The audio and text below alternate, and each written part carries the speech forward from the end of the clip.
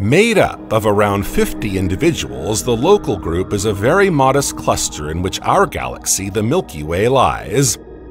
Nevertheless, its evolution has been as tumultuous as that of larger galaxy groupings. Based on the stigmata found on the Andromeda galaxy, also known as M31, numerical simulations have attempted to reconstruct its past. At present, M31 is the only galaxy in the local group larger than the Milky Way.